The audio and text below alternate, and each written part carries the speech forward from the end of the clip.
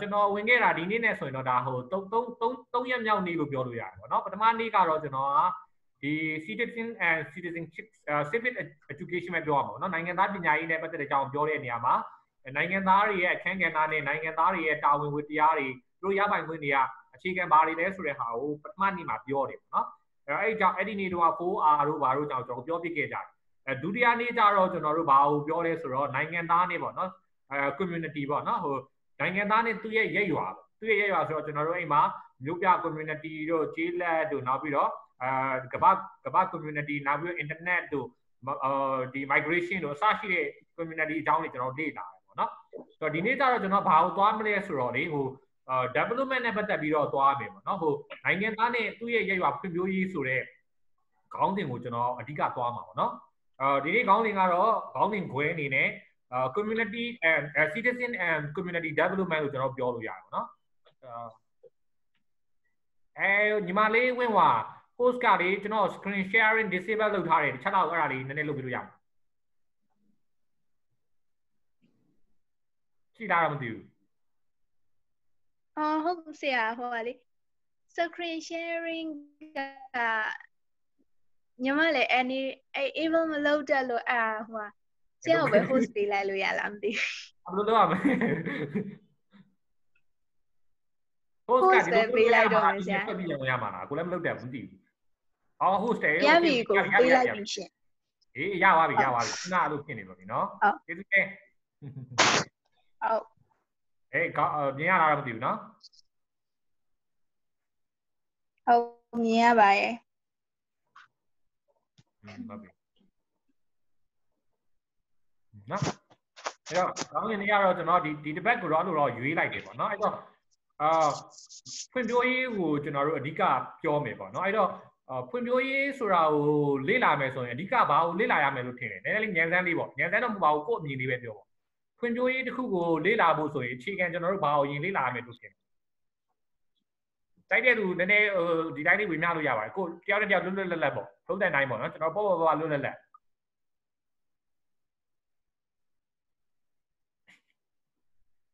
တော့ဘာကိုစောရအောင်ဖွံ့ဖြိုးရေးကိုလေ့လာမယ်ဆိုရင်ကိုယ့်အမြင်ပေါ့နော်ဘာလေးတွေကိုလေ့လာသင့်တယ်လို့ထင်တယ်ပြောချင်တာပြောရတယ်ကိုနားနေတယ်လို့ပေါ့ဖွံ့ဖြိုးရေးလေ့လာမယ်ဆိုလို့ရှိရင်တော့ဘောင်းစုံပဲပေါ့ဆရာစီးပွားရေးလူမှုရေးနိုင်ငံရေးအဲ့ဒါတွေကိုအခုကိုကဘယ်ကနေအဓိကသွားကျင်လဲကိုကစီးပွားရေးဘက်ကအဓိကသွားကျင်တာလားလူမှုရေးဘက်ကအဓိကသွားကျင်တာလားအဲ့လိုမျိုးကြည့်ပြီးမှသွားမှရမှန်တယ်တူတယ်ဆရာမဟုတ်ဆိုလို့ရှိရင်အများကြီးပဲဟုတ်ပြီပြောရမယ်ဆိုဒါကြီးကသကလုံးကြီးအရင်ထိရယ်နော်ဘယ်ကနေစပြောရမလဲမသိဘူးသူကဏ္ဍလိုက်ရှိတာပေါ့နော်ပတ်ဝန်းကျင်ဆိုလဲပတ်ဝန်းကျင်ပေါ့နော်စီးပွားရေးပညာရေးပေါ့နော်ဟုတ်ပြီကျေးဇူးပဲနောက်တစ်ယောက်တော့ကျွန်တော်ကလည်းကျွန်တော်ပုံစံနဲ့ကျွန်တော်ပြောမှာပေါ့နော်ပြောက theory တော့မတူကြဘူးပေါ့ဒါတော့နည်းနည်းကိုအမြင်သူ့အမြင်ဖလှယ်တဲ့သဘောပါပဲနော်ဒီမှာလေးအားခွန်လုပ်ပါအောင်ကိုကူညီပါအောင်ဖွံ့ဖြိုးတိုးတက်ဆိုဟိုလိုအပ်တဲ့နေရာတွေကိုဟိုကြည့်ပြီးတော့ဗောနော်အဲ့ဟာနဲ့ကိုက်ညီတဲ့ဟိုပါမလဲဖွံ့ဖြိုး development ဒီလုပ်ရမယ်အဲ့လိုမျိုးထင်တယ်ပေါ့ဟုတ်ဟဲ့နော်လူက3ယောက်လောက်ပဲရှိတော့အကုန်လက်ပတ်မေးလိုက်တော့ကိုကောက်တဲ့မြေကူညီပါအောင်ပြကျွန်တော်အမြင်လေးဖွံ့ဖြိုးရေးကိုလေ့လာမယ်ဆိုတိုးတက်မှုဖွံ့ဖြိုးရေးတို့ESCYDP တို့အဲ့ဒါလေးလေ့လာနိုင်ကြပါဗျာဆိုကျေးဇူးပဲနော်ဒါရှုထောင့်မျိုးရှိတာဘာကြောင့်လဲဆိုတော့တယောက်နဲ့တယောက်ဖြတ်တန်းလာတဲ့ background နောက်ပြီးတော့ဒီဖွံ့ဖြိုးရေးဆိုတဲ့စကားလုံးညာကိုကျေပြန့်တာပေါ့နော်အဲ့တော့ကျွန်တော်တို့ဒီမှာအဓိကဝေမျှကျင်တာတစ်ခုပေါ့နော်ကျွန်တော်တို့ကတော့ဒီ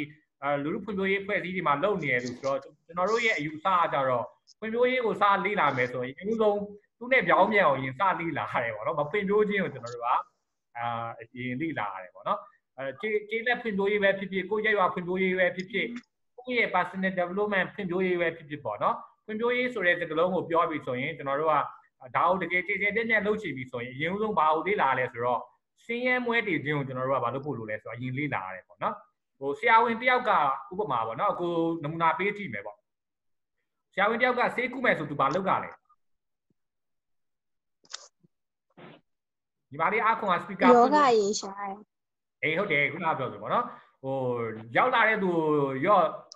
နေဝင်လာလဲဒီဆေးဆိုပြီးတော့ကျွန်တော်တို့ပေးလို့မရဘူးလေနော်ဘယ်နေ့ကဘာဖြစ်ခဲ့လဲဘာတွေစားခဲ့လဲနော်ဟိုနေဘူးလဲသွားခဲ့လားစရှိတဲ့ပြည့်ဆေးပေးမယ်ဆိုရင်တော့ဒီဆေးနဲ့တဲ့လားမတဲ့လားဆိုပြီးသူကဘာလုပ်ကြလဲဆိုတော့ဒီအရင်ဆုံးယောဂဇစ်မြစ်ကိုသူရှာရတယ်သူမေးရတယ်သူလေ့လာရတယ်ပြီးတော့ယောဂရဲ့သဘောတဘာဝကိုသူကလေ့လာရတယ်အဲဆိုလိုတာဒီလိုပဲပေါ့ဖွံ့ဖြိုးရေးဆိုလဲကိုတို့ဒါဟိုဒီမှာနောက်ပိုင်းမှာပေါ့နော်ဟိုဒီလိုဖွံ့ဖြိုးရေးနဲ့ပတ်သက်ပြီးတော့မိမိကိုယ်ပဲဖြစ်မိမိပတ်ဝန်းကျင်ပဲဖြစ်မိမိနိုင်ငံမိမိရဲ့ရွာကိုလုပ်မယ်ဆိုရင်လည်းဖွံ့ဖြိုးရေးလို့ပြောပြီးဆိုရင်လို့ကိုတို့လေ့လာမှာဖွံ့ဖြိုးရခြင်းအကြောင်းရင်းတွေကိုအရင်ဆုံးလေ့လာဖို့လိုတယ်ပေါ့နော်ဆိုတော့ဒါလေးနဲ့ကိုကစကျင်တယ်ပေါ့နော်အဲ့တော့ဒီမှာကတော့ဒါဟိုမြင် slide တစ်ခုတော့ပြောင်းလိုက်တယ်ပေါ့နော်ဒီဥစ္စာကိုတို့ဒါတစ်ခုလောက်ပြောလို့ရမလားရှင်ပြောရတယ်ညီမဒါပြောဟုတ်ဟိုလေးတင်းနှန်းသားကြီးကတချို့နောက်ကျတဲ့တင်းနှန်းသားကြီးရှိတတ်တယ်ဟိုတရား host ပေးထားဆိုတော့တစ်ချက်လောက်လာလို့ရှိရင် accept လုပ်ပေးပါအဲ့ဘာပေါ်လဲဒီမှာတခါမှ host လုပ်ဘူးဟုတ်ကဲ့ waiting room ထဲကြည့်ရင်ပေါ်ရှင် participant ဘာလို့ကြီးလားအေးပါဆိုကြည့်ချက်လုပ်လိုက်နော်အကိုဒီလေးပြန်ထွက်ကြည့်လိုက်ဟုတ်လောလောဆယ်တော့ဘယ်သူမှတော့မလာသေးဘူးဟုတ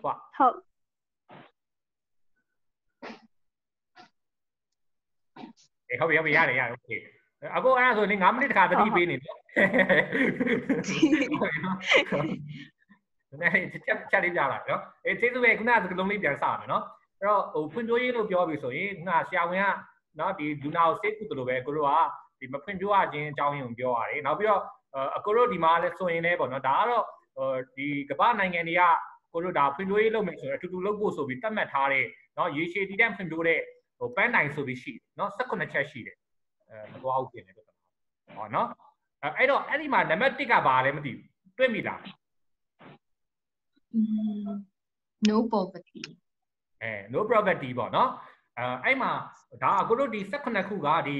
ီကမ္ဘာမှာရှိတဲ့နိုင်ငံတွေပေါ့နော်ဖွံ့ဖြိုးရေးလုပ်ကိုင်နေတဲ့နောက်ပြီးတော့ကုလသမဂ္ဂအစရှိတယ်ပေါ့နော်အကုန်လုံးကဒီ18ခုကိုဒီ18ခုရွယ်ချက်18ခုကိုကောက်ထည့်ပေါ်မယ်ပေါ့တယောက်တစ်ခွဲတယောက်တစ်ပေါက်ရှောက်လုပ်နေရမှာမဟုတ်ဘူးပေါ့နော်ဒီ18ခုကိုဟန်ချက်ညီနဲ့နော်ဟိုအပေးယူညံ့တာနဲ့လုပ်နေမယ်ဆိုပြီးတော့ဒါဒီ2016ကနေ2030ကိုသူတို့ကရည်မှန်းချက်ထားတယ်အဲ့မှာဆိုရင်နံပါတ်1 priority ကဘာလဲဆိုရင်ညီတို့ညီမတို့မြင်တဲ့အတိုင်းပဲ no poverty ပေါ့ဆိုလိုတာကတော့ကမ္ဘာကြီးပေါ်မှာဆင်းရဲမွဲတေမှုတွေရှိတော့ဘူးဆိုတာကိုသူတို့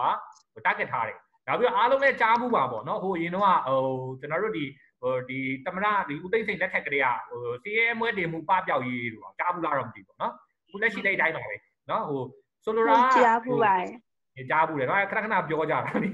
နော်ဟုတ်ပြီအဲ့တော့ဒီဟာလည်းဒီနည်းလည်းကောင်းပဲပေါ့နော်ဟိုဘာလဲဆိုတော့ဟိုစင်းရဲမွဲတင်မှုကနံပါတ်1ဖြစ်နေနော်ဟိုကဘာကြီးမဖွင့်ပြိုးတဲ့အကြောင်းရင်းကကြောင်းပြန်ကြည့်မယ်ဆိုရင်စင်းရဲမွဲတင်မှုကမဖွင့်ပြိုးရခြင်းလို့ကိုကပြောလို့ရတယ်နော်အဲ့တော့ကိုတို့ကတကယ်ဖွင့်ပြိုးရေးကိုယ့်ရဲ့ရက်ရွာကိုဖွင့်ပြိုးရေးကိုယ့်နိုင်ငံကိုယ့်ပြည်သားစုအဲ့လိုမျိုးပေါ့နော်ဖွင့်ပြိုးရေးလုပ်မယ်ဆိုရင်ကိုတို့ကမဖွင့်ပြိုးရခြင်းအကြောင်းရင်းတွေကိုတကယ်သိမှအနာနဲ့ဆေးကိုကိုတို့ကပေးနိုင်မှာဖြစ်တယ်ပေါ့နော်နာနဲ့ဆေးနဲ့ကိုကိုက်ညီတဲ့ဟာကိုပေးနိုင်ပေါ့နော်အခုကမေးခွန်းလေးတစ်ခုမေးခြင်းတယ်အဲဟိုပေါ့နော်ကိုယ့်အမြင်သူ့အမြင်ဒီတိုင်းလေးပဲပြောပြီးအခုမေးခွန်းကနည်းနည်းတော့ဒီလိုမျိုးလေးရှိတယ်ကိုကဆင်းရဲပြီးတော့သူများဘာလို့ချမ်းသာတာလဲပေါ့နော်တစ်ချက်နော်နောက်ပြီးတော့ကိုမိသားစုကဆင်းရဲပြီးတော့သူများမိသားစုကဘာလို့ချမ်းသာတာလဲကိုရက်ကွက်ကကိုရွာဆင်းရဲပြီးတော့ဟိုဘက်ရွာကဘာလို့ချမ်းသာတာလဲရေကန်တော့ရှိပါပေါ့နော်ကိုရဲ့ဗာလဲနိုင်ငံကတော့ဆင်းရဲပြီးတော့ဟိုအိန္ဒိယနိုင်ငံကတော့ဘာလို့ချမ်းသာတာလဲပေါ့နော်ဟိုအခြေအနေချင်းတူတဲ့အခြေအနေတစ်ခုမှာတော့အဲ့ဒါဘာကြောင့်လို့ထင်လဲအမြင်လေးပြောကြည့်တယောက်နဲ့တယောက်တူမှာတော့မဟုတ်ဘူးပေါ့နော်သဘောပေါက်လားမသိဘူးအိမ်တိမ်မှာမိသားစုနှစ်ယောက်ဥပမာပြောကြည့်မယ်နော်ညီကိုနှစ်ယောက်ရှိတယ်ကွာအကိုနဲ့အမွှာညီကိုရှိတယ်တယောက်ရှိတယ်ပေါ့အကိုကကြတော့ကုန်းကောက်ဆရာမရှိအောင်ဆင်းရဲပြီးတော့အကိုရဲ့အကိုကကြတော့နော်အကိုရဲ့အမွှာအကိုကကြတော့သူကချမ်းသာတယ်အဲ့လိုပဲပေါ့နော်အကိုတို့ဘေးကတရုတ်ကတည်းပဲအခြေအနေချင်းအတူတူပဲနိုင်ငံရေးအခြေအနေပေးထားတဲ့ရက်ွက်ချင်းလမ်းအခြေအနေလည်းအတူတူပဲမိသားစုချင်းချင်းလည်းပြောရမယ်ဆိုရင်အရင်တော့တိတ်ပြီးမတိမ်ပြင်းဒါပေမဲ့သူတို့ကချမ်းသာလာတယ်အကိုတို့ကကြတော့ဒီတိုင်းပဲနော်ဆင်းရဲနေတယ်အဲ့လိုပဲရက်ွက်ရွာနေရွာလဲထုံကြီး၎င်းပဲအရင်တော့ဒီရွာတွေကအတူတူပဲဒါပေမဲ့ဒီရွာတခုံလို့ချမ်းသာလာတယ်ပို့ပြီးတော့အစီအစီလာတယ်ဟိုဘက်ရွာကတော့ဒီတိုင်းပဲဆင်းရဲလုံးပဲနိုင်ငံဆိုလဲဒီထုံကြီး၎င်းပဲပေါ့နော်ဆိုတော့အဲ့ဒါဟိုရေဘူးရအားဖြစ်ဆိုရင်ဘာကြောင့်သူတို့ဆင်းရဲတယ်လို့ထင်တယ်ဘာကြောင့်ဒီဘက်ကချမ်းသာသွားတယ်လို့ထင်တယ်ဟိုနည်းနည်းရေဘူးရဆန်ဆန်ဖြည့်ကြည့်ပါဦးမအားကုန်လုပ်ပါဦးဒီလိုချမ်းသာတယ်ဆိုတာမဖြစ်နိုင်လို့ထင်လို့ အမြင်ပြောကြည့်ပေါ့သူတို့ကဘာလို့ဖွင့်ပြိုးပြီးတော့ဖွင့်ပြိုးသွားလဲကိုကတော့ဘာလို့ဒီလိုဖြစ်နေလဲအခြေအနေချင်းတူမှာနော်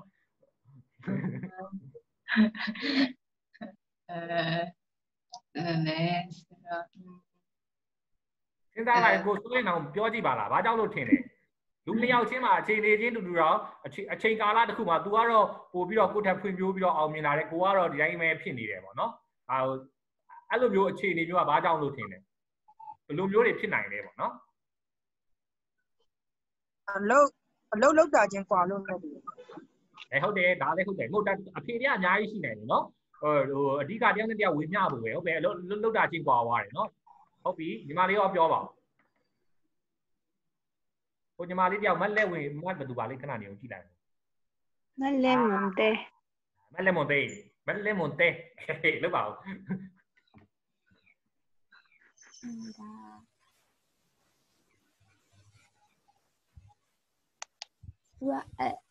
အလုပ်ပေါ့ဗျာအေးရောအလုပ်ရှင်တာပါဟုတ်ဟုတ်ပြီဒါကိုမြင်သူမြင်နေတူလဲတူမှာပဲပေါ့နော်အရင်ပြောတဲ့သူကအရင်ပြောပြသွားတာဟုတ်ဒါပဲရှိတာဟုတ်ပြီလုပ်ပါဦးညီမလေးအားခွန်ထွက်လာပြီလားဘာ idea ရှိတယ်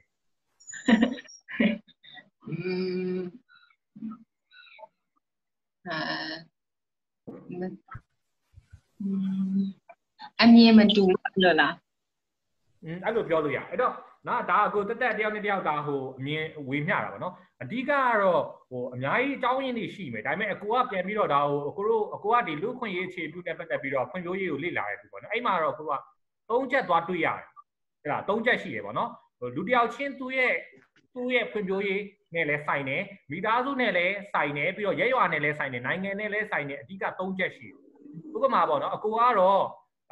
့အကိုကညီကိုအမွာ2ယောက်ရှိတယ်ဒါပေမဲ့အကိုရဲ့အကိုကတော့သူကတော့ချမ်းသာတယ်အကိုကတော့ဆင်းရဲတယ်အကိုရဲ့အဖေကဥပမာပြောတာပေါ့နော်နံပါတ်1ကတော့တင့်ပေါ့နော်တရားသူဟိုတယောက်နဲ့တယောက်တွေးတောပုံတွေမတူတာလွယ်တွေးတောပုံတွေပေါ့မတူတာတွေကနေပြီးတော့အစပြုပြီးတော့လူတွေကဆင်းရဲချမ်းသာမှုတွေကွာဟဝါစီတော့တွေးတောပုံမတူရင်လုပ်တဲ့အပြုမှုတွေလည်းမတူတော့ဘူးကွာဘောပေါက်လားမသိဘူး။ကိုကရင်စတွေးတာလေနော်တွေးတောမှုတွေပေါ်မှာအခြေခံပြီးတော့အကိုတို့တွေကအလေးကျင့်တွေဖြစ်လာတယ်ပြီးတော့အကိုတို့လှုပ်ရှားမှုတွေဖြစ်လာတယ်ဆိုလိုတာပေါ့ကွာအကိုရဲ့အဖေကအရက်တောက်တယ်အဲ့တော့အကိုကအဖေတော်ရက်တောက်တာပဲအကိုလည်းတောက်မှာပဲပေါ့နော်ငါအဖေတော်တောက်ပြီးတာငါတောက်တာဘာဖြစ်လဲဆိုရင်ကိုကတွေးတယ်ဆိုရင်ကိုကကြီးလာရက်သမားဖြစ်မယ်အဲ့ဒါမဲ့အကိုရဲ့နော်အကိုကကြတော့ဟာငါအဖေရက်တောက်တာမဖြစ်ဘူးနော်ငါသူ့လိုမျိုးဖြစ်သွားမယ်ဆိုမိသားစုကိုမဆောက်ရှောက်နိုင်တော့ဘူးအိမ်မှာလည်းခဏရန်ဒီဖြစ်ရတယ်ဆိုပြီး तू ကတွေးတယ်အဲ့ဒါဆိုသူ့ရဲ့အတွေးကကောင်းမွန်တဲ့ဘက်ကိုပေါ့နော် तू ကတွေးတယ်သူဆိုသူ့ရဲ့အပြုမှုတွေနောက်ပိုင်းကျတော့ဒီပေါ်မှာ तू ဆင်ကျင်မှုတွေကဘာဖြစ်သွားလဲဆိုတော့ပို့ပြီးတော့ချမ်းသာတဲ့ဘဝဒါမှမဟုတ်အောင်မြင်တဲ့ဘဝဖွံ့ဖြိုးတဲ့ဘဝကိုပို့ပြီးတော့ရစီဒါမိသားစုချင်းထဲမှာပဲနော်ဥပမာမိသားစုနှစ်စုရှင်ကြည့်ရင်လည်းထုံနည်း၎င်းပဲဒီဘက်မိသားစုကသူတို့ရဲ့အိမ်လေးထဲမှာပေါ့နော်ဒီခြံလေးရှိတယ်အဲ့တော့ဟိုဘက်အိမ်ကလည်းကိုယ့်လိုပဲခြံပဲကိုယ့်ရက်ွက်ပဲသူကကြတော့သူ့ရဲ့အိမ်ထဲမှာအမိုက်တွေကိုဘလောက်အဲ့ဒီခုနပြောတဲ့ခြံထဲမှာအမိုက်တွေကိုထားတယ်ဟိုဘက်အိမ်ကကြတော့သူတို့စဉ်းစားတာကပါတယ်ဆိုတော့ခြံမြင်နေရာလေးလွတ်နေတယ်နော်ခြံမြင်နေရာလေးလွတ်နေတယ်အဲ့ဒီနေရာလေးကိုဘာလေးထိုက်စားပြီးဘယ်လိုလေးရောင်းစားမယ်ပေါ့နော်အဲ့ဒါဆိုဘာဖြစ်တာလဲစဉ်းစားပုံမတည်ဘူးဒီအရင်းမြစ်တွေကိုဘယ်လိုမျိုးအသုံးချမလဲဆိုတော့စဉ်းစားပုံပေါ်မတူဒါကစပြီးတော့မိသားစုနှစ်စုလည်းဆင်းရဲချမ်းသာမှုတွေကွာဟမှုတွေဟိုပေါ့နော်အချိန်တစ်ခုကြာရင်ဖြစ်သွားတယ်ဥပမာရက်ရွာနှစ်ခုဆိုလဲထိုနည်း၎င်းပဲနော်ကိုရက်ရွာမှာဒီဘယ်လိုမျိုးအခွင့်အရေးတွေကိုဘယ်လိုမျိုးအသုံးချမလဲကိုမှရှိတဲ့အရေးမြစ်တွေကိုကောင်းကောင်းဘယ်လိုအသုံးချမလဲဆိုတော့ဒီရက်ရွာကိုစီမံအုပ်ချုပ်နေတဲ့ဒီဟိုဘောနော်ဟိုအုပ်ချုပ်ရေးပိုင်းတွေပေါ့ခေါင်းဆောင်ပိုင်းတွေသူတို့ဘယ်လိုစဉ်းစားလဲသူတို့စဉ်းစားတဲ့သူတို့အိတ်ထဲထည့်ဖို့ပဲစဉ်းစားနေအိတ်ရက်ရွာသွားပြီနော်ဟိုဘက်ကပို့ပြီးတော့သူတို့ခေါင်းဆောင်တွေကသူတို့စဉ်းစားတဲ့အချိန်မှာရက်ရွာဖွံ့ဖြိုးရေးအတွက်ဆိုပြီးသူတို့ကစဉ်းစားတယ်ဆိုပြီးပို့ပြီးတော့ဖွံ့ဖြိုးလာတယ်နိုင်ငံဆိုလဲထုံနည်း၎င်းပဲနိုင်ငံမှာကိုစားပြုပြီးအုပ်ချုပ်နေတဲ့နိုင်ငံအုပ်ချုပ်နေတဲ့ခေါင်းဆောင်တွေနော်အဲ့ဘောနော်ဟိုအစိုးရအဖွဲ့တွေသူတို့ဘယ်လိုစဉ်းစားလဲတော့မဟုတ်ကြည့်တယ်သူတို့ရဲ့စဉ်းစားပုံတွေက policy ဖြစ်လာတာဟုတ်ဆိုတော့သူတို့စဉ်းစားတာပို့ပြီးတော့အိတ်ထဲထည့်ဖို့ပဲစဉ်းစားနေအဲ့နိုင်ငံသွားပြီနော်အရင်းမြစ်တွေကိုကောင်းကောင်းစီမံခန့်ခွဲဖို့အတွက်ဆိုသူတို့မစဉ်းစားဘူးဆိုရင်အဲ့နိုင်ငံသွားပြီဒါတွေကိုပို့ပြီးကောင်းကောင်းစီမံခန့်ခွဲတဲ့တယ်လို့သူတို့စဉ်းစားတယ်ဆိုရင်ဘာဖြစ်မလဲဆိုတော့အဲ့နိုင်ငံကတဖြည်းဖြည်းနဲ့ပို့ပြီးဖွံ့ဖြိုးလာတယ်ပေါ့နော်အဲ့တော့နံပါတ်1ကတော့အကိုကဆင်းရဲမွဲတေမှုအကြောင်းရင်းကလူတွေရဲ့ဟို attitude လို့လည်းပြောလို့ရတယ်ပေါ့နော်အဲ့ဒါကြောင့် behavior လို့လည်းဒါခုနကတွေးတောမှုတွေပေါ့နော်အဲ့တော့ဟိုဘိုးတို့ဖွံ့ဖြိုးရေးလုပ်ပြီးဆိုရင်ဒါကြောင့်ပေါ့နော်လူတွေကိုအသိပညာဗဟုသုတသင်တန်းတွေပေးတာတွေသင်တန်းတွေပေးတာတွေဆိုတာကခုနပြောတဲ့ လူတွေရဲ့စဉ်းစားမှုတွေကိုပြောင်းတော့အရင်တော့လူတွေကလက်ပေချာမစိတ်တက်ဘူးဒါမှမဟုတ်ရင်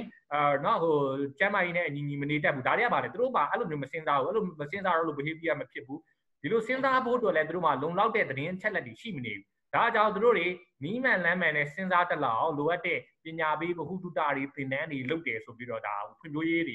ကလုပ်ကြတယ်ပေါ့နော်အဲ့တော့သူတို့တွေဗဟုသုတတွေရလာတယ်သတင်းချက်လက်တွေရလာတယ်ဆိုတော့သူတို့စနစ်တကျနဲ့မှန်မှန်ကန်ကန်ဟိုအပြုသဘောဆောင်တဲ့အရာတွေကိုစဉ်းစားတက်လာစဉ်းစားလာတဲ့နောက်ွယ်မှာဘာဖြစ်လာလဲဆိုတော့လူတွေရဲ့အတွေးအခေါ်တွေပြောင်းလဲလာတယ်သူတို့ရဲ့အမူအရာတွေအလေးကျင့်နေရတာပြောင်းလဲလာတယ်ပေါ့နော်ဆိုတော့ဒါကကိုကဒီစင်းရဲမွေးတိမှုရဲ့နံပါတ်1ကိုကိုကပြောပြတာပေါ့နော်ဒီနောက်မှာတော့အများကြီးမတူတာနောက်တစ်ခုကကြတော့ဗာလဲဆိုတော့ဒါနံပါတ်1ပေါ့နော်စဉ်းစားတာပေါ့နော်နံပါတ်2ကကြတော့ဘာလို့ပြောလို့ရ system လို့ပြောလို့ရစနစ်ဘာလည်းမသိဘူးစနစ်ပေါ့နော်တရားဟောတယ်လို့ပေါ့နော်ဘာလဲဒီညတဲ့လူလို့ပေါ့နော်စနစ်ပေါ့နောက်တစ်ခုကတော့စနစ်အဲ့တော့ဟိုခုနလိုပဲအကိုမေးခွန်းလေးနဲ့ပဲပြန်ပြောမယ်နော်အကိုနဲ့အကိုရဲ့အကိုရှိတယ်အကိုကစနစ်မကောင်းဆိုလိုတာအကိုကဗျမ်းပတာနေတယ်အဲ့ရထားရင်လည်းသပင်ကဖီယိုဖယင်းနဲ့နော်အင်းကြီးကလည်းဖီယိုဖယင်းနဲ့ပတ်စံအောင်လဲကိုကစနစ်တကျမသုံးဘူးနော်စားစာကိုလည်းစနစ်တကျမလုပ်ဘူးဆိုတော့အကိုကျမ်းမာရေးကောနော်အကိုရဲ့ personal development အကိုရဲ့လုပ်ငန်းခွင်ကောအကိုရဲ့ပညာရေးတွေဘာဖြစ်လာမလဲစနစ်မကြဘူးလေစနစ်မကြပဲနဲ့နေတာဟိုဗျမ်းပတာနေတဲ့စီကံမရှိဘူးပေါ့ကွာအဲ့လိုမျိုးဖြစ်မှာပဲအခုစင်းရဲမှာပေါ့ကြာလိုက်ဟိုအလုပ်သွားတယ်အလုပ်ထဲမှာလည်းထုံနေလကောင်းမယ်အလုပ်ထဲမှာစနစ်ကြနဲ့ထားတဲ့သူကဘာဖြစ်မလဲပို့ပြီးတော့ promotion တွေရလာတယ်အခုဗျမ်းပတာနေမယ်ပစ္စည်းတွေဟိုရှောက်နော်ထားရမယ်ဆိုရင်ဘာဖြစ်မလဲအခု promotion ရမှာမဟုတ်ဘူးပေါ့နော်ရဖို့ခွင့်လည်းနေတယ်ဒါလူတယောက်ချင်းစီမှာလည်းထုံနေလကောင်းမယ်စနစ်မိသားစုချင်းစီမှာဆိုလည်းတွားကြည့်စနစ်ပဲဒီအရာသူ့ရဲ့အားချိန်စားတယ်ပြီးတော့ပြန်လာချိန်ပြန်လာတယ်ငွေသုံးတာအစပေါ့နော်ကိုတို့ချိုးဘယ်လိုပြောရမလဲစနစ်တကျသုံးတယ်စနစ်တကျသုံးတယ်ဆိုတာအပိုလိုပေါ့နော်ဒါစနစ်တကျစီမံခန့်ခွဲတယ်နော်ဟိုမလိုအပ်တဲ့ဟာတွေကိုနော်ရှောက်ပြီးတော့ရန်ဝယ်မနေဘူးပေါ့နော်သူ့ဘောက်သူ300ရှိတာသုံးတယ်စနစ်တကျစီမံခန့်ခွဲတယ်မိသားစုထဲမှာလည်းစနစ်တကျပေါ့နော်ဟိုသူ့လုပ်ကိုလုပ်ကိုအဲ့လိုနော်ဟိုဖေးမကူတာဝန်ခံမှုတွေခွဲဝေထားတယ်ဒါဆိုအဲ့မိသားစုကပို့ပြီးတော့ရောရှင်ဖို့လည်းကောင်းတယ်စနစ်လည်းပို့ကြတယ်တဖြည်းဖြည်းနဲ့မိသားစုရဲ့အပိုလိုတွေလည်းနော်ဟိုဝင်ငွေတွေလည်းသူတို့တွေအပိုသုံးတယ်မဖြစ်တော့အဲ့လိုမဟုတ်ဘဲနဲ့ဟိုဘက်မိသားစုကဘာဖြစ်နေလဲဆိုတော့ဝင်ကျင်အိမ်ဝင်လည်းညဝင်ကျင်တဲ့အချိန်မှာသားသမီးကဝင်လာတယ်အိမ်မှာလည်းဗျမ်းပတာနေတယ်ပတ်စံအောင်လည်းနော်ရှိအကုန်သုံးပလိုက်တယ်အဲ့တော့ဘာဖြစ်မလဲဆိုတော့အဲ့မိသားစုကစနစ်မကောင်းဘူးပေါ့နော်စနစ်မကောင်းတော့ဘာဖြစ်လဲကြာတော့အဲ့မိသားစုကတဖြည်းဖြည်းနဲ့စိတ်ဝမ်းတွေကွဲလာတယ်ဒါဆိုမိသားစု level မှာရဲရွာမှာလည်းထိုနည်းတကောင်းပဲရဲရွာမှာအခြေခံတာရေးနာရေးတွေရှိတယ်ကွာအဲ့တော့ဟိုတာရေးနာရေးစနစ်တွေရှိတဲ့အဖွဲ့တွေဆိုရင်တခုခုဆိုရင်ဟိုပြင်ပအကူအညီမလို့လဲရဲရွာမှာရှိတဲ့လူမှုရေးစနစ်နော်ဟိုတာရေးနာရေးစနစ်တွေကအကူအညီပေးနိုင်တော့ဒီရဲရွာဟိုတခုခုအန်ဒီအကြောက်ရောက်လာရင်လေကိုရဲ့ရဲရွာမှာရှိနေတဲ့ဟိုရဲရွာထဲမှာစနစ်ဆိုရင်တော့ပြောရမယ်ဆိုတော့လူငယ်အဖွဲ့တွေပရိုက်တာအဖွဲ့တွေစနစ်ကြားနဲ့ဖွဲ့စည်းထားမှုပေါ့နော်ပြီးတော့အဲ့ဒါမျိုးတွေကိုအဓိကပြောတာပေါ့နော်ဟိုငွေကြေးဆိုရင်လည်းငွေကြေးနဲ့ပတ်သက်ပြီးတော့ရန်ပုံငွေတွေထူထောင်ထားတဲ့စနစ်တွေဒါမျိုးတွေရှိနေရဆိုဒီရဲရွာတခြားပြင်ပကအကူအညီတွေမလာလဲတဘာဝဘေးတို့ပါတခုခုဖြစ်လာရင်သူတို့ကစနစ်တကျတုံ့ပြန်နိုင်တယ်ဒါဆိုရင်ဒီရဲရွာကိုပဲရဲရွာထက်သူ့ရဲ့အိမ်နီးချင်းရွာထက်သူကပို့ပြီးတော့အားကောင်းလာလိမ့်မယ်အဲ့လိုပဲပေါ့နော်နိုင်ငံမှာဆိုလဲထိုနည်းတကောင်းပဲပေါ့နော်ဟို policy တွေအရေးအမြစ်တွေကိုစနစ်တကျနဲ့ဘယ်လိုမျိုးထားလဲအဲဒီလွတ်တော်ဖွဲ့စည်းပုံတွေပြီးတော့တရားရေးမန်နာရေးစနစ်တွေဥပဒေပြုရေးစနစ်တွေအစိုးရရဲ့ကျန်းမာရေးပညာရေးဝန်ဆောင်မှုစနစ်တွေပေါ့နော်အဲ့လိုစနစ်တွေကပိုကောင်းတဲ့နိုင်ငံဆိုရင်ဘာဖြစ်မလဲပိုဖွံ့ဖြိုးမယ်နော်တိတ်ကောင်းတဲ့နိုင်ငံဆိုရင်တော့နော်ဒါဟိုဖွံ့ဖြိုးတိုးတက်မှုနောက်ကျမယ်အဲ့တော့ပြန်ပြီးတော့အနည်းချုပ်ပြောရမယ်ဆိုရင်နှစ်ခုရှိသွားပြီပေါ့နော်ဘယ်လိုစဉ်းစားလဲဘယ်လိုစနစ်နောက်တစ်ခုကကြတော့ဆက်ဆံရေးသုံးခုပြောမှာပေါ့နော်နောက်တစ်ခုကဘာလဲဆက်ဆံရေးပေါ့နော်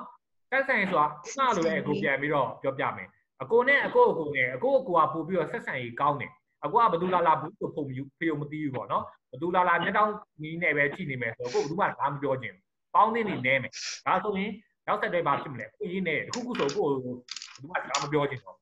့ဒီလူကြီးကစကားပြောလက်တော့ကတ်တယ်တော့ဘူးကလန်ကြီးပဲသွားပြောမနေနဲ့စသဖြင့်ပါဘာဖြစ်လဲဆိုတော့အကိုမှအလုတ်ကင်ခွင်လန်းတို့တခုခုဆိုကိုကမရတော့ဘယ်သူမှမကိုမှစကားမပြောချင်တာအကိုကတော့ဘာဖြစ်လဲဆိုတော့ပေါ်ရွှေရှိတယ်နောက်ပေါင်းနေဆက်ဆံရေးကောင်းတယ်အဲ့တော့တခုခုဆိုသူ့တတိရတယ်တခုခုဆိုရင်သူနဲ့အလုပ်တွဲလုပ်ကြတယ်သူ့မှာပို့ပြီးတော့ဘဝတိုးတက်ဖို့အတွက်အခွင့်အလမ်းကောင်းတွေရှိတယ်ပို့ရဖို့သူကအခွင့်အလမ်းကောင်းတွေသူကပို့ရနိုင်တယ်ဒါကြောင့်ဒီဆက်ဆံရေးနှစ်ခုပေါ့နော်ကွာဟာချက်ပေါ်မှာမူတည်ပြီးတော့လူနှစ်ယောက်မှာလည်းနော်တိုးတက်မှုဖွံ့ဖြိုးမှုတွေကပြောင်းလဲသွားတယ် အဲ့လိုပဲမိသားစုနှစ်ခုလဲထိုနည်း၎င်းမယ်နော်ဟိုပို့ပြီးတော့နော်ဟိုပြပြလဲရှိတယ်အဝင်းတင်နဲ့နော်ဆက်ဆံရေးကောင်းတဲ့သူဆိုတခုခုဒုက္ခရောက်တယ်တခုခုဆိုရင်ရက်ရွာကူညီကြတယ်အစရှိတဲ့ဖြစ်ပေါ့ရက်ရွာဆိုလဲထိုနည်း၎င်းမယ်နော်ပို့ပြီးတော့လွတ်တော်အမတ်တွေဒါမှမဟုတ်ရင် NGO INGO အဖွဲ့အစည်းတွေတခြားပြင်ပအဖွဲ့အစည်းတွေနဲ့ပို့ပြီးတော့ဆက်ဆံရေးကောင်းတယ်ပို့ပြီးတော့ဆက်ဆံရေးရှိတဲ့ရက်ရွာဆိုအဲ့ရက်ရွာပို့ပြီးတော့အခွင့်အရေးတွေပို့ရလာအဲ့ရက်ရွာတော့ပြင်ပြဖို့အတွက်ပို့ပြီးတော့အထောက်အကူတွေပို့ရတယ်ရက်ရွာဆက်ဆံရေးမကောင်းမဲနဲ့လာသမျှဧည့်သည်တွေနဲ့သိအဆင်မပြေဘူးဆိုဒီရက်ရွာဘာဖြစ်လဲဘူးမှမသွားလေတင်တော့ဘူးမှလည်းအခုဒီမပြေးတင်တော့10 မိနစ်နေတောင်းတော့မယ်ဒုက္ခပဲဟုတ်ဒါလေးလည်းဖြတ်လိုက်မယ်နော်အဲ့တော့နော်ဟိုဆက်ဆံရေးရတဲ့အရေးကြီးရဲ့နိုင်ငံဆိုလဲထိုနည်း၎င်းပဲပေါ့နော်အကိုတို့ဒီအာဆီယံတိုင်းဝိုင်းတွေလုပ်တယ်ဆိုတာတွေကဒါဆက်ဆံရေးလို့ပြောလို့ရတယ်အဲ့ဆက်ဆံရေးပိုကောင်းတဲ့နိုင်ငံတွေဆိုရင်စီးပွားရေးခွင့်လန်းတွေပိုရလာတယ်ကုန်သွယ်ရေးခွင့်လန်းတွေပိုရလာတယ်နော် diplomatic ပေါ့ပြောရမယ်ဆိုနိုင်ငံတကာဆက်ဆံရေးပေါ့နော်အဲ့တော့ဆက်ဆံရေးမရှိဘဲနဲ့တကားပိတ်ဝါဒကျင့်သုံးထားမယ်ဆိုရင်တော့လည်းမြန်မာနိုင်ငံတကားပိတ်ဝါဒကျင့်သုံးခဲ့တယ်ချွတ်ချုံခဲ့တယ်ပေါ့နော်မြောက်ကိုရီးယားတို့ဘာလို့သွားကြည့်ဆိုလဲဆက်ဆံရေးမရှိဘူးလေသူတို့ကဟိုတကားပိတ်ဝါဒပဲကျင့်သုံးတယ်တော့ဘာဖြစ်လဲဆိုတော့ဆက်ဆံရေးနဲ့လည်းဒေတာတွေကဖွံ့ဖြိုးနောက်ကျမှုနေတယ်ပေါ့နော်အဲ့တော့အခုကပြန်ပြီးတော့အနစ်ချုပ်ပြီးတော့ပေါ့နော်အခုဟာလေးကိုပြောရမယ်ဆိုစင်းရဲပွဲတင်မှုမှာအကြောင်းမျိုးတွေအများကြီးရှိတယ်လူတယောက်ချင်းပဲဖြစ်ဖြစ်မိသားစုချင်းပဲဖြစ်ဖြစ်နော်ရက်ရွာပဲဖြစ်ဖြစ်နော်နိုင်ငံပဲဖြစ်ဖြစ်ပေါ့နော်အခုတို့ဟိုအခြေခံကိုပြန်ပြီးတော့ခြုံပြီးတော့ကြည့်လိုက်မယ်ဆိုရင်ဒီသုံးခုကိုသွားတွေ့ရနော်အခုကတော့စဉ်းစားပုံစဉ်းစားပြီးအစစ်အစစ်တွေပြောင်းလဲသွားတယ်အခြေခံအရာဆတာပေါ့နော်ဟိုအကုန်လုံးပြောင်းလဲသွားတယ်ခုနပြောသလိုစနစ်တွေစီကန်းတွေစနစ်တွေမူဝါဒတွေမဖွင့်ပြိုးသေးရင်အားနေနေရင်အဲ့ဒီဒေတာပို့ပြီးတော့ဆင်းရဲတယ်ပေါ့နော်ဒါမှမဟုတ်လည်းအဲ့ဒီမိသားစုအဲ့ဒီလူကပို့ပြီးတော့ဆင်းရဲဦးမယ်ပို့ပြီးတော့မဖွင့်ပြိုးဘူးပေါ့နော်တော့ပြီးတော့ဟိုဆက်သွယ်ရေးပေါ့နော်ဆက်ဆံရေးပေါ့နော်ဟိုပြင်ပနဲ့ဆက်ဆံရေးပေါ့နော်အဲ့ဒါတွေမှာအားနေရင်ဖွင့်ပြိုးမှုနောက်ကျတယ်ပေါ့နော်ဒါကတော့ရေပူရအားဖြင့်နော်ဒီကကြည့်မယ်ဆိုရင်ကိုတို့တွေ့ရတယ်ဟာလေးပေါ့နော်ဆိုတော့ဒါလေးပေါ့ဒီလိုညီမတို့ဘယ်လိုမျိုးလေးမှတ်ချက်ပေးခြင်းလဲနည်းနည်းလေးကိုပြန်ဆွေးနွေးရအောင်နော်ဒါတော့အကိုရဲ့အမြင်ကိုဝင်ညတာဟုတ်တော့တယောက်ကိုပုံစံတစ်မျိုးတော့ရှိကြပါပေါ့နော်ဟို theory တွေကတော့ဒီမှာတော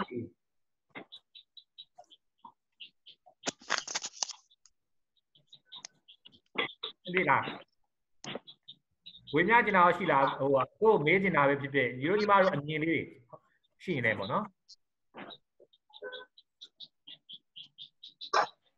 ်ဟုတ်ပြီနော်အဲ့ဆိုရင်ကိုသွားလိုက်မယ်နော်အဲ့တော့ဒီမှာအကိုတို့ကဒီစင်းရဲမွဲတည်မှုကိုပေါ့နော်အကိုတို့ကအမြင်၄ခုနဲ့အကိုတို့ကဒါဟိုဗာလေအကိုတို့ကတတ်မှတ်တယ်ဒါကတော့အကိုတို့ဒါ theory တစ်ခုကျဲနော်သဘောတရားကိုကိုကဝေမျှပေးတာတစ်ခုကတော့အကိုတို့က၄ခုပေါ့နော်တစ်ခုကတော့အကိုတို့ကဒီဝင်ငွေရှုထောင့်ကနေပြီးတော့အကိုတို့ကတတ်မှတ်တာပေါ့နော်ဝင်ငွေရှုထောင့်ဆိုတာကတော့ဒါကမ္ဘာဘဏ်ကနေပြီးတော့တတ်မှတ်ထားတဲ့ဒီ definition လေးတစ်ခုကိုကိုကဝေမျှပေးတာပေါ့နော်အဲ့တော့အဲ့မှာတော့ဗာပြောထားလဲဆိုရင်တော့နော်လူတစ်ယောက်ကဟို$ထက်တောင်ဝင်ငွေပေါ့နော်တနေ့ဝင်ငွေက$ထက်တောင်နည်းနေပြီဆိုရင်အဲ့ဒီလူကအဲ့ဒီမိသားစုကဟိုအခြေခံအားဖြစ်ပေါ့နော် property line ကဆင်းရဲတယ်လို့ကိုကသတ်မှတ်။ဘာကြောင့်လဲဆိုတော့%$ဟိုပေါ့နော်$ဆိုတော့ပြောရမယ်ဆိုတော့1500ပေါ့ကွာ။အဲ့လောက်ပဲတကယ်မှအဲ့လောက်မှဝင်ငွေမရှိဘူးဆိုရင်သူ့မှာနေ့စဉ်ဝယ်စားရမယ့်အခြေခံနော်ဟိုစားဝတ်နေရေးအတွက်ဖြည့်ဆည်းဖို့အတွက်တခုခုပြဿနာဖြစ်လာရင်တခုခုကျန်းမာရေးတခုခုပေါ့နော်ပညာရေးအတွက်သူ့မှာဝယ်သုံးဖို့အတွက်ဝယ်ဒါကိုတက်နိုင်ဖို့အတွက်သူ့မှာလုံလောက်တဲ့ပတ်စံရှိမနေဘူးရှိမနေတဲ့အတွက်သူကတဖြည်းဖြည်းနဲ့ဝင်ငွေအားဖြင့်သူ့မှာဆင်းရဲလာပြီလို့သူကပြောလို့ရတယ်အဲ့တော့တခါလေးကြတော့ပေါ့နော်ဆင်းရဲမွဲတည်မှုကိုဘာနဲ့တိုင်းမလဲဆိုတော့ပြောရတာတော့ခက်တယ်ဘာလို့ဆိုတခါလေးကြရင်ကိုတို့ကြတော့ကိုတို့ကဟိုရွာလူတွေကိုဆင်းရဲတယ်လို့မြင်ချင်းမြင်မယ်နော်ဘယ်ပြည်တယ်နဲ့တိုင်းတယ်အကိုတို့ American ကလူကဒီကောင်လေးဆင်းရဲတယ်လို့မြင်ရင်လည်းမြင်မယ်ဒီသူတို့ရဲ့ရှုထောင့်အောင်ပေါ့နော်အဲ့တော့ဟိုပြောရတာတော့ခက်တယ်ဒါပေမဲ့ဒါကတော့လေသဘောတရားအကိုကပြောပြတာပါနော်အဲ့ပါဒါပေမဲ့ဒီမှာဆိုလိုရင်းသဘောကတော့လူတစ်ယောက်က$ပေါ့နော်1500လောက်တော့ဝင်ငွေမရှိဘူးဆိုရင် तू နေ့စဉ်ဘာနဲ့သွားစားမလဲတခုခုကျန်းမာရေးဆိုဘယ်% နဲ့သွားပြီးတော့စီးကန်းတက်မလဲဘယ်လိုပညာရေးသွားမလဲဆိုတဲ့အခြေခံရပိုင်ခွင့်တွေကို तू လက်လန်းမမိဘူးသူ့မှာရှိတဲ့ဝင်ငွေနဲ့ဒါကြောင့် तू ကဟိုသူ့ကိုဆင်းရဲတယ်လို့လည်းကိုတို့ကယူဆတယ်ပေါ့နော်ဒါကတော့ဖွင့်ဆိုချက်တစ်ခုပါဒါနောက်တစ်ခုကတော့ပေါ့နော်အခြေခံလိုအပ်ချက်တွေကိုသူ့မှာမရှိဘူးပေါ့နော်ဆိုလိုတာနော်အခြေခံစားဖို့အတွက်စားဝတ်နေရေးကျန်းမာရေးအခြေခံပညာရေးအခြေခံကျန်းမာရေးဝန်ဆောင်မှုတွေကိုနော်လက်လန်းမမီဘူးဆိုရင်ဒီပုဂ္ဂိုလ်ကဘာမှဒီလူကဘာဖြစ်မလဲဆိုတော့ဆင်းရဲတယ်လို့ပြောလို့ရတယ်ပေါ့နော်အဲ့လိုမျိုးလဲကျွန်တော်တို့ရှိတော့ရှိတယ်ပေါ့နော် နောက်တစ်ခုကကြတော့စွမ်းဆောင်ရည်လို့ကိုကဆိုလို့ရစွမ်းဆောင်ရည်ဆိုတာကို့မှာကိုဘယ်လိုပြောရမလဲကိုအသက်မွေးဝမ်းကြောင်းပြုဖို့အတွက်ကိုရုန်းကန်လှုပ်ရှားဖို့အတွက်ကို့မှာလုံလောက်တဲ့ကျွမ်းကျင်မှုတွေရှိမနေဘူးအဲ့လိုမျိုးကျွမ်းကျင်မှုတွေရှိအောင်လဲပတ်ဝန်းကျင်ကဖန်တီးပေးထားမှုမရှိဘူးအဲ့ data ထဲမှာလဲကိုကပညာတော့တက်တယ်ဒါပေမဲ့ကိုအသုံးချစရာမရှိဘူးဥပမာပြောပြမယ်ကွာဟိုဘီရပြီးတော့ငှက်နေတဲ့သူတွေအများကြီးစိုက်ကားနေတဲ့သူတွေအများကြီးပဲဥပမာပြောတာနော်ဆိုတော့ဘာလဲဆိုတော့ပညာတော့ကိုကနော်နှစ်တည်ရှေးကြီးကိုကလှုပ်လေ့လာခဲ့တယ်လိုက်စားခဲ့တယ်ပြီးတော့အဲ့ဒီနေရာမှာအဲ့ဒီ data မှာကိုပညာနဲ့လိုက်ဟိုဘယ်လိုပြောမလဲအသုံးချလို့မရဘူးကွာမရတော့ကိုမှဗီဒီယိုဟောရင်လည်းဟောနေရတာဗောနော်လူတွေအများကြီးပဲဆိုင်းဘုတ်တွေသွားကြည့်ကြည့်လိုက်တွေ့လိမ့်မယ်နောက်တာကသူတို့စောကားရတော့မဟုတ်ပါဆိုတော့ဟိုကိုအသက်ရှင်မွေးအသက်ရှင်မှုပေါ့နော်ကိုအသက်ရှင်ပြီးတော့ရုန်းကန်ဟိုဘို့အတွက်ကိုရဲ့ဟိုနော်ဟိုဘယ်လိုပြောမလဲအခြေခံလိုအပ်ချက်တွေကိုဖြည့်မီဖို့အတွက်ကိုမှလုံလောက်တဲ့စွမ်းရည်မျိုးတွေအတက်ပညာတွေကျွမ်းကျင်မှုတွေရှိမနေဘူးဆိုရင်ဘာဖြစ်လဲဆိုတော့ခုနအခြေခံလိုအပ်ချက်တွေကိုကလမ်းမမီဘူးဒါမှမဟုတ်လည်းအဲ့လိုမျိုးအခြေခံလိုအပ်ချက်တွေကိုဟိုနော်ကိုရုံးကန်လှုပ်ရှားဖို့အတွက်ကိုမှထိုက်တဲ့တက်မွေးဝမ်းကြောင်းပညာရက်တွေတက်မနေဘူးဆိုဘာဖြစ်နေလဲကိုကအမြဲတမ်းလက်ဖြတ်တောင်းနေရမယ်အမြဲတမ်းပေါ့နော်ဝင်ငွေတွေရဖို့အတွက်ကိုစိုးရင်ပူပန်နေရတာဖြစ်တဲ့အတွက်ဝင်ငွေအရသူကဆင်းရဲနေတယ်လို့ပညာရှင်တွေကဖွင့်ဆိုတယ်ပေါ့နော်ဒါဆိုသုံးခုရှိသွားပြီပေါ့နော်နောက်တစ်ခုကတော့လူခွင့်ရေးရကျွန်တော်တို့ကဆင်းရဲတယ်လို့ပြောလို့ရဆိုလိုတာပေါ့နော်သူ့မှာပတ်စံတော့ရှိကျင်လည်းရှိနေမယ်မရှိကျင်လည်းမရှိဘူးပေါ့နော်ဒါပေမဲ့ဗာလဲသူ့ကိုရက်ရွာနေပြီးတော့နော်ဟိုပြစ်ပယ်ထားတယ်နောက်ပြီးတော့အကိုတို့လူခွင့်ရေးအပိုက်စာပိုက်တွေမှာကြီးညာထားတယ်ပေါ့နော်အသက်ရှင်နေထိုင်ခွင့်တို့နောက်ကျွန်းဖြစ်ကနေပြီးတော့နော်ဒါမျိုးတွေမဖြစ်ရဘူးဆိုတဲ့ဟာတွေအခြေခံပညာရေးနော်နောက်ပြီးတော့လွတ်လပ်စွာကိုးကွယ်ခွင့်လွတ်လပ်စွာထိန်းများလက်ထပ်ခွင့်နော်အများကြီးပေါ့နော်ဒါမျိုးတွေကိုသူ့မှာအဲ့ဒီရပိုင်ခွင့်တွေကိုမရဘဲနဲ့သူ့ရဲ့စိတ်ကမှုန်းတက်နေမယ်သူ့ကိုအမျိုးမျိုးပေါ့နော်ခွဲခြားပြီးတော့နော်ဆက်ဆံခံရမယ်ဒီလိုမျိုးတွေပေါ့နော်လူကဟိုငွေရေးရှုထောင့်ရမဟုတ်ဘဲနဲ့စိတ်ခံစားမှုရှုထောင့်တွေရှိမယ်သူ့ရဲ့အခွင့်အရေးရှုထောင့်တွေအရာသူကအများကြီးသူ့ကိုနော်ဖိနှိပ်မှုတွေဖြစ်နေပြီဆိုရင်ဒါကဘာလဲဆိုတော့လူခွင့်ရေးရသူ့မှာပါလေဒီဟိုဆုံးရှုံးမှုတွေဆင်းရဲနေတယ်လို့ကိုတို့ကယူဆလို့ရတယ်ပေါ့နော်ဒါကတော့ကိုတို့ကဆင်းရဲမွဲတင်မှုကိုကိုတို့ဖွင့်ဆိုတဲ့အခါကျတော့အဓိကအကိုတို့ကဒီ၄ချက်နဲ့ကိုတို့ကဖွင့်ဆိုတယ်နော်ခုများကိုလေဟိုမေးခွန်းများမေးချင်တာရှိမလားခဏနေရင်ကိုတို့ပြန်ပြီးတော့အထွက်ရလိမ့်မယ်နောက်2မိနစ်နေအကွာဒီမှာ host ဆိုတော့ကိုမှပေါ်နေတယ်နောက်2မိနစ်ဆိုရင်လေပြန်ထွက်ပြီးပြန်ဝင်ရမှာနော်အဲ့တော့ပြန်ထွက်ပြီးပြန်ဝင်ဘယ်လိုလုပ်ရမလဲလဲကြိုပြောအောင်တော့ဒါလည်းမလုပ်တတ်လို့ဒီတိုင်းလေးပဲပြန်ဝင်လိုက်ယူဝင်ပြန်ဝင်တာဟုတ်ညီမပြန်ဝင်လိုက်မယ်ညီမ host meeting လောက်ထားတယ်သူဆိုတော့ပြီးတော့မှအကို host ပြန်ပေးလိုက်မယ်ဟာရေနော်ဟုတ်ပြီဘာလို့မသိလို့နော်အဲ့တော့ဟို10မိနစ်လောက်တော့ကြံသေးတယ်ကွာအကိုလေခုနကအကိုပြောသွားတဲ့၄ချက်ကိုပေါ့နော်ဟိုနည်းနည်းလောက်ဟိုပြန်မေးချင်တဲ့သူပဲဖြစ်ဖြစ်ကိုအမြင်ကိုပေါ့နော်ဖြည့်ဆွတ်ချင်တဲ့သူပဲဖြစ်ဖြစ်ကိုအတွေ့အကြုံနဲ့ကိုဒါဖို့လေဒီထဲမှာမဟုတ်ဘဲနဲ့တခြားပေါ့နော်ဟိုလေ့လာလို့ရပြီးတော့တယောက်နဲ့တယောက်ဟိုဝင်းများလို့ရမယ့်ဟာလို့ရှိရင်ဝင်းများပြပါအောင်ဘာလို့ဆိုအချိန်2မိနစ်လောက်ရသေးတယ်ပြောကြည့်ပါဦးလုပ်ပါဦးကောင်းဟိုမြန်မာနိုင်ငံကိုလေးဆရာဆင်းရဲတယ်လို့သတ်မှတ်တယ်မလားเนาะအဲ့ဒါကြတော့ဘယ်လိုရှုထောင့်ကနေပြီးတော့သတ်မှတ်တာလဲမြန်မာအထင်တော့ဟို human right ကြောင့်အဲ့လိုလည်းပေါ့မသိဘူးအခုမြင်ရဘယ်လိုမြင်လဲမသိဘူးဒါကတော့ခုနပြောသလိုပေါ့နော်တတ်မှတ်တာကတော့ဒါကတော့ကျွန်တော်တို့ကဒီရှုထောင့်တွေအရပြောတာပေါ့နော်စင်းရဲမွဲနေမှုအရတတ်မှတ်တယ်ဆိုရင်တော့ဒီ economic ရှုထောင့်တွေဘာတွေလဲရှိတာပေါ့နော်ဒါတို့ GDP တွေတေချာတွက်တာပေါ့ GDP ဆိုတော့ဒီဝင်ငွေနိုင်ငံတစ်ခုလုံးရဲ့ဝင်ငွေတွေရဲ့ထွက်ငွေတွေရဲ့နောက်အကျွေးတွေရဲ့ပေါ့နော်အဲ့ဒါတွေပေါ်မူတည်ပြီးတော့ဒါ formula နဲ့ကြတယ်ကိုတော့မသိဘူးပေါ့နော်အလွတ်မရဘူးပေါ့ပြောရမယ်စောင်းတဲ့ပြန်ကြည့်တော့ရတယ်ပေါ့နော်အခုတေချာတော့မသိဘူးလားဒါပေမဲ့ human ရ right ရရှုထောင့်တွေရဟိုဆင်းရဲတယ်လို့သတ်မှတ်တာလည်းပါတယ်ဒါကြောင့်လည်းခဏပေါ့နော်အခု international fund တွေကအကွာကျတော့အဲ့ဘိုင်းမှာပို့လောက်တာဟုတ် international fund တွေကဒီလူခွင့်ရေးနဲ့ပတ်သက်ပြီးတော့ဒီဥစ္စာသိပြီးတော့မဖွင့်ပြတာတွေရှိတယ်ခွင့်ရေးချိုးဖောက်မှုတွေရှိနေတယ်ဆိုတဲ့ဟာတွေရှိတယ်ပေါ့နော်အဲ့ဒါကြောင့်လေနော်ဟိုဆင်းရဲတယ်လို့လည်းပြောလို့ရတယ်နောက်တစ်ချက်ကဘာလဲဆိုတော့နိုင်ငံရဲ့ဒီ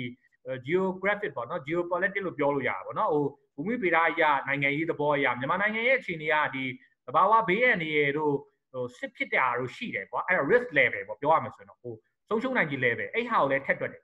ဆိုလိုတာဒီနိုင်ငံမှာခုနပြောသလိုပေါ့နော်တဘာဝဘေးကလည်းခဏကြတယ်သူများနိုင်ငံထက် အဲ့တော့